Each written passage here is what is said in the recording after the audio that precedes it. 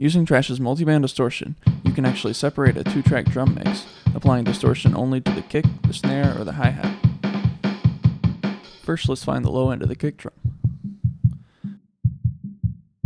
Then select the distortion algorithm and adjust the overdrive, mix, or gain.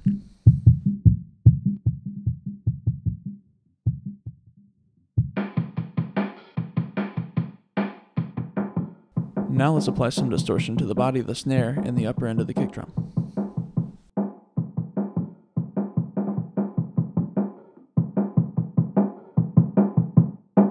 Trash allows you to layer 2 distortions for each frequency band.